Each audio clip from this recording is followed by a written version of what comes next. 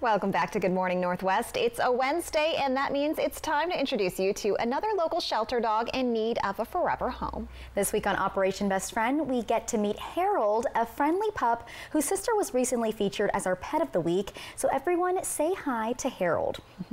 Hi, I'm Haley. I'm with the Pitbull Pen, and I've got Harold here to meet you today.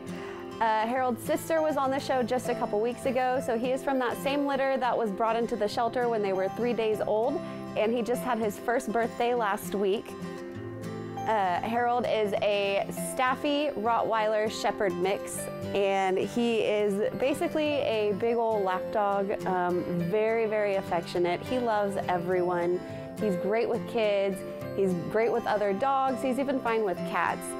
Harold likes swimming. He loves going on walks. He loves chew toys. He's a tough chewer, so he can mow through some toys.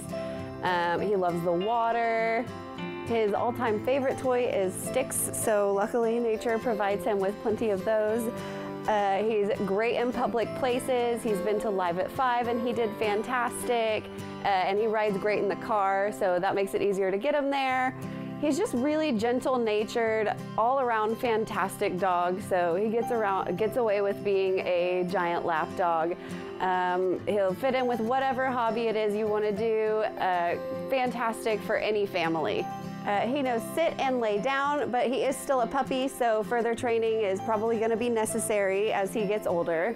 And if you adopt Harold, you'll be getting a $50 gift card to Paws Natural Pet Emporium. So in addition to all those sticks that he loves, you'll be able to get him some of his favorite tough chewer toys.